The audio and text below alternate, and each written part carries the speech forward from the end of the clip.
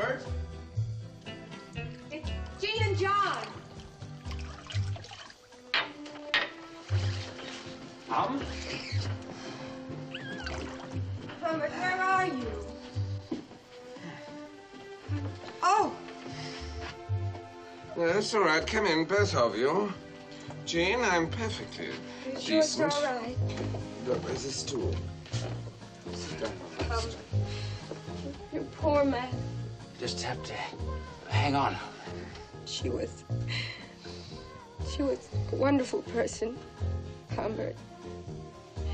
She was always so gay, wasn't she, John? Just remember, I mean, it's always darkest before the dawn. That's very, very true.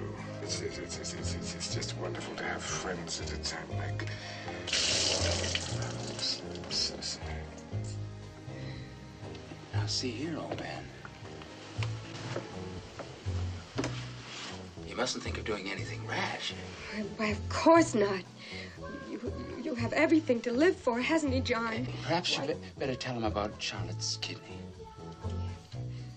Humbert, Charlotte didn't want anybody to know this, but she hadn't long to live anyhow. She only had one kidney. Yes. Born that way. That's right. And the one kidney she had was distressed. She had nephritis. Nephritis.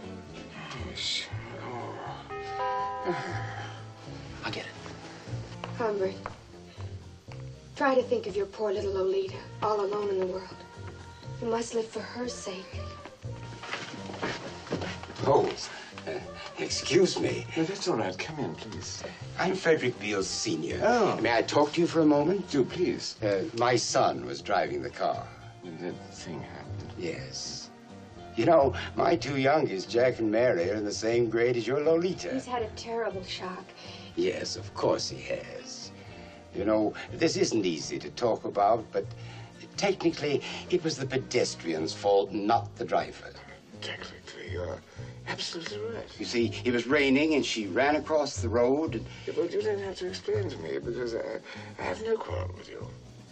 Well, I must say you're wonderfully sympathetic.